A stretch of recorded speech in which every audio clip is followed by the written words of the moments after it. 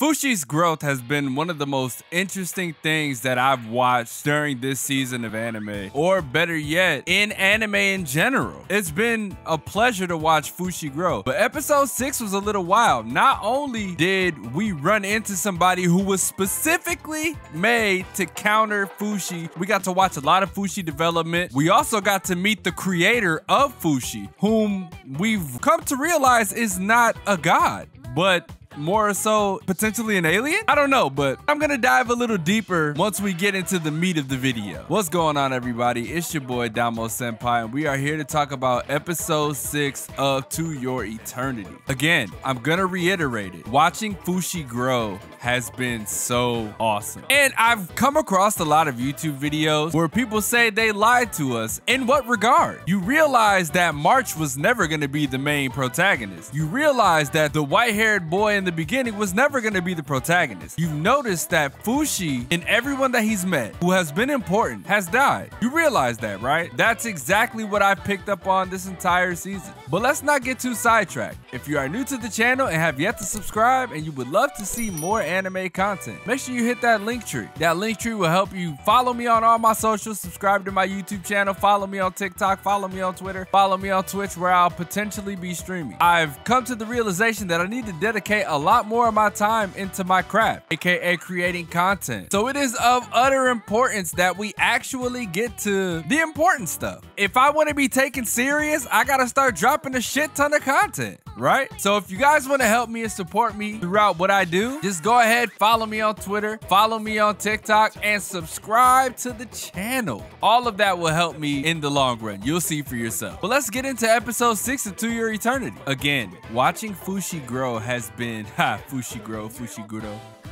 You know, it's pretty tight, the correlation here with Jujutsu Kaisen, but that we'll save that for later. Watching Fushi mature has been quite the treat. You've seen him actually develop emotion, and in this episode, he's starting to talk. He sounds like a baby. Like, it's literally watching a baby grow, but at rapid pace, because he was designed to store information and pick up information a lot faster than anything, because he is a tool for the guy that we meet in this episode. But it was cool. We got to run into Lady P, and I think calling her Lady P is pretty tight. I like that. Running into Lady P in the forest, she thought March survived, but deep down she knew March died. Deep down she did, but just seeing Fushi as March was a shock. So it sent a shock through her system and gave her the hope that, you know, March was still there. Once she realized it was Fushi, and Fushi didn't understand anything, and she even tried to eat Fushi. She told Fushi, hey, you want to learn language? You want to learn how to talk? We'll train you in the arts of being human. That's essentially what Lady P said. As long as he accompanied her on her journey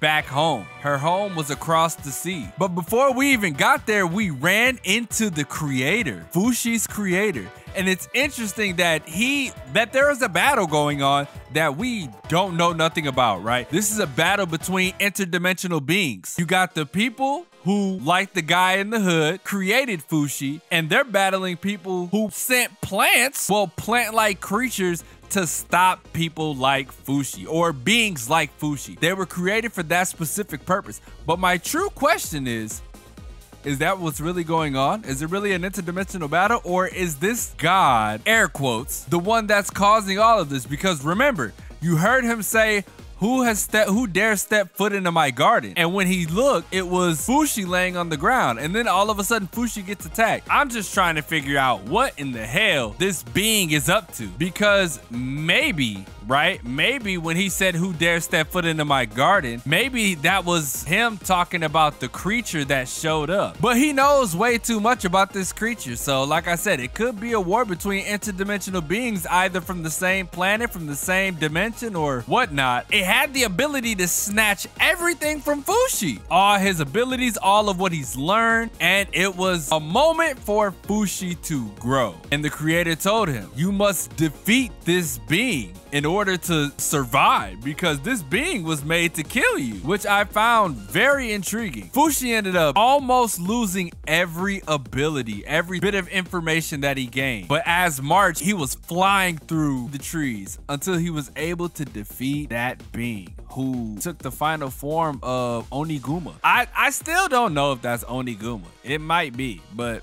he took on the form of Oniguma, and that gave little March the incentive like, oh, there's the core. The godlike being told me, hey, you need to take that core from him in order to get all the information back that you need. And using all of what he's learned, all of what he retained, he took down that Oniguma. And from here on, we traveled and traveled and traveled, and Lady P taught Fushi so much. Taught him the proper way to drink, the proper way to cook, putting names to things, right? Putting names to things like, oh, this is a fish. Oh, this is water. Oh, this is a boat. This means March. This is your name, Fushi.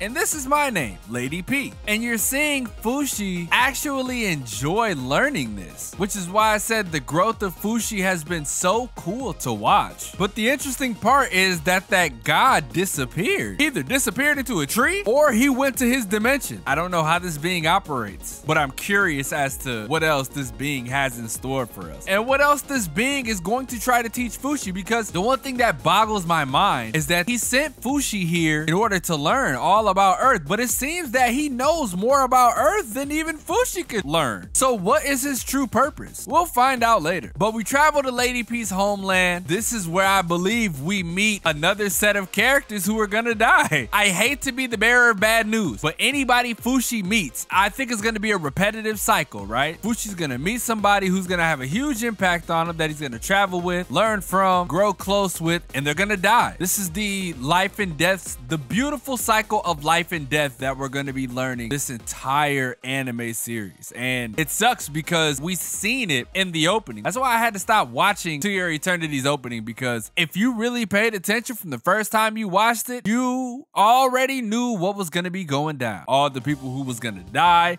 everyone that Fushi was gonna meet. I wonder if we're ever gonna run into Perona again. Gosh, she was gorgeous. And so was the girl who killed March, but fuck that bitch. She's no longer important. But other than that, I'm looking forward to next week's episode. Let me know if you guys mind me dropping these on Tuesday. Obviously, my Mondays are taken up with Higehiro. I'm gonna fix my uploading schedule. All that's gonna be taken care of here in the next week. I'm gonna be focused on the grind. Anyways, what was your takeaway from episode 6 of To Your Eternity? What did you learn? What was your overall opinion on this episode? Let me know in the comment section below. Also, let me know your overall opinion of To Your Eternity in general. I think this show has potential, but I don't want it to be repetitive. That tends to happen in a lot of anime. The moral of the story becomes repetitive, the lesson becomes repetitive, and you know, it just kind of falls off. But I see a lot of potential in this anime. Leave a like if you enjoyed, subscribe if you're new. If you want to help me on my road to becoming a full-time content creator, make sure you hit that subscribe button. I have a lot more planned. I'm gonna try to turn my Fridays into Flashback Fridays. I'm still writing the script for the Kenichi video. I have plans for future videos. Anime Flashback Fridays, I have a lot in store for you guys. A lot of my favorites, a lot of one-season anime that I want to see come back. But